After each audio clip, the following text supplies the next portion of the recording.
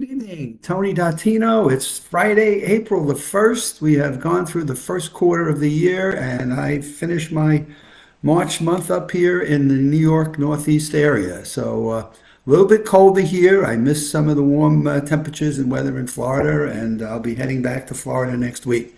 But in the meantime, let me talk to you about this conference that I was at and the things that I noted that were most important and things that I want people to retain and at least remember.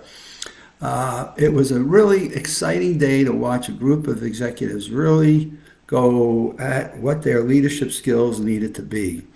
And the first thing that was interesting is one of the opening remarks were, we need to bring more soft skills into our organization to be able to achieve the results and the numbers that we need for our financial performance. And that empowering right there. In fact, we need to bring in soft skills. And so my first comment to them in my talk was, the soft skills are crucial, but the soft skills will be the hardest that you ever have to implement and bring through the whole organization.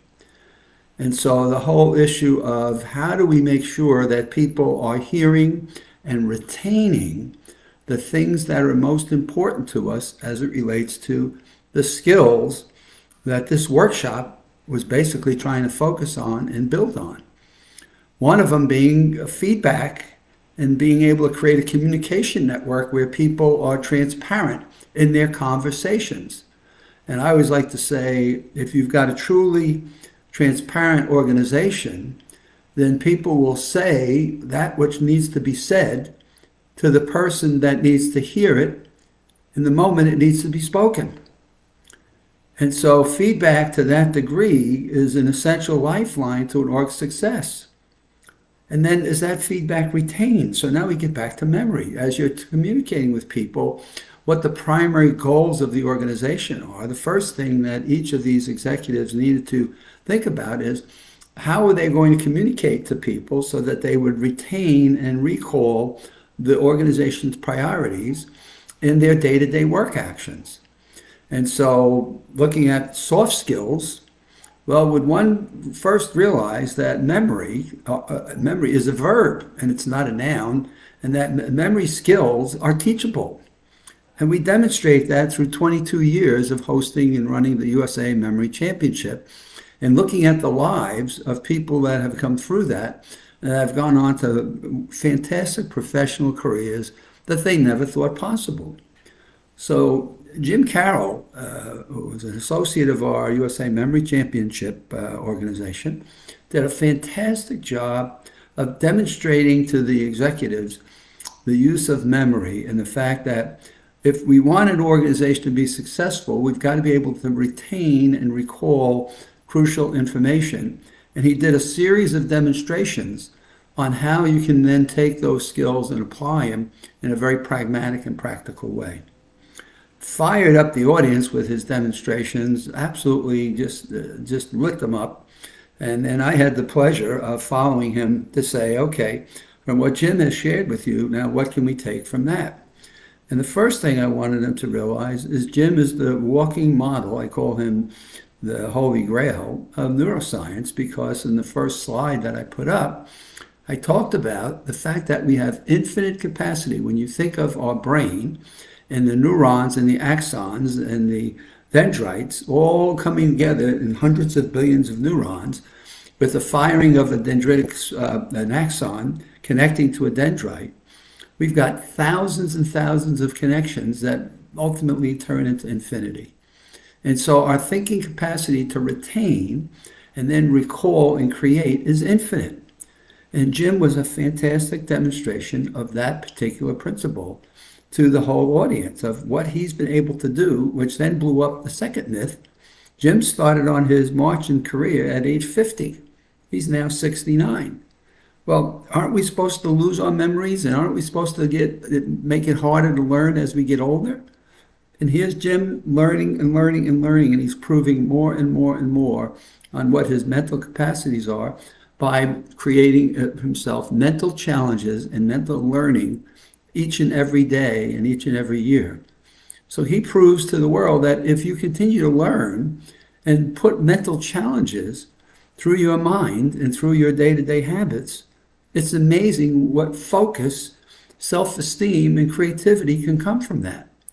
And is this not important for a group of executives to realize that their employees, from themselves right through their management team to their front line, that their employees have an amazing ability and an amazing gift if we just learned and taught them and educated them in how to do that.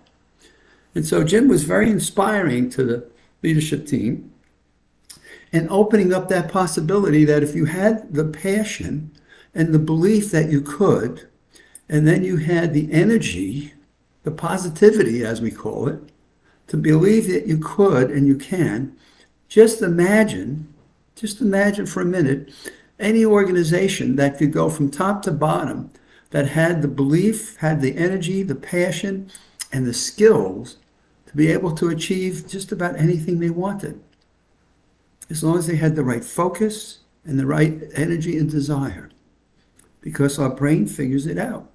And I liken that to what I see when I go visit, living in Windermere, Florida. We take a monthly trip over to the Space Center. And when I look at what we do with these rockets that they send off to the space station, they send into orbit. Now we're looking to go to the moon again. We look at going to Mars. And I look at all of the complexity of what needs to happen for that to become reality. Why can't we take those disciplines and those same skills and apply them to day-to-day work activities in different organizations, and be it retail, be it in hospitals, be it in manufacturing, because we have this infinite creativity. The third thing that I thought was important in terms of the session is giving people feedback. And as one executive was so bright to say, people don't come to work to make mistakes. People come to work to do a good job and to do things that are helping the organization move forward. And all they want to do is be recognized for that at times. They don't need to be patted on the back every day, but occasionally to recognize them for the work that they do and to be appreciated. Their opinion does count, and they do make a difference.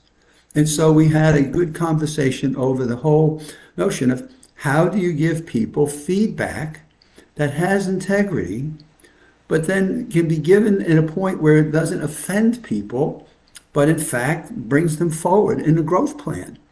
And so the thing I taught them about that is, if we agree in a relationship, if we agree on what successful outcomes are, then there's the spot you start with for feedback.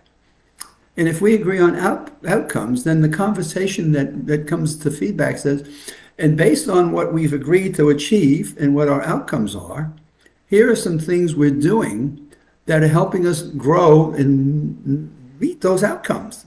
Boy, these are good things, and we should keep doing these.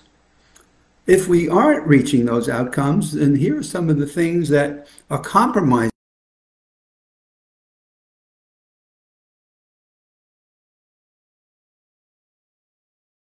to move ourselves into making adjustments that will help us get closer to what we agreed we were trying to achieve.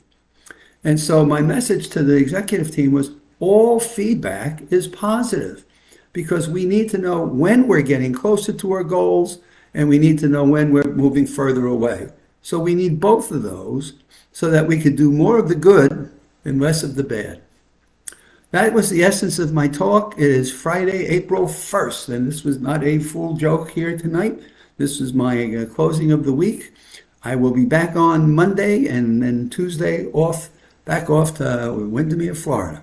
Have a great weekend. Enjoy the NCAA games on Saturday night.